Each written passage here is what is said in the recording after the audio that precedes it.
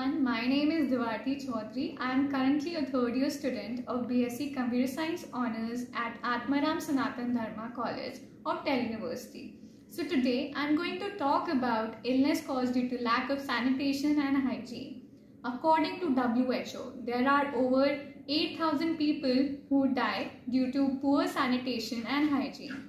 There are several diseases caused due to the same problem, which includes diarrhea, cholera, hepatitis, polio and dysentery. In addition to these, many health problems are caused like malnutrition, skin infections, eye infections, stunting and wasting. There are a number of implementations that can be used to improve these kind of problems, which includes educating people about importance of hand washing, building toilets, providing access to fresh and safe water, controlling vectors such as mosquitoes and flies which spread these kind of diseases, invest in research and development of new sanitation technologies. These measures are essential for improving human health and well-being, which also resonates with the Sustainable Development Goal 3.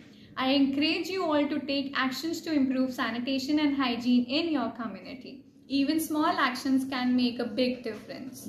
By working together, we can make the world a happier and healthier for everyone. Thank you.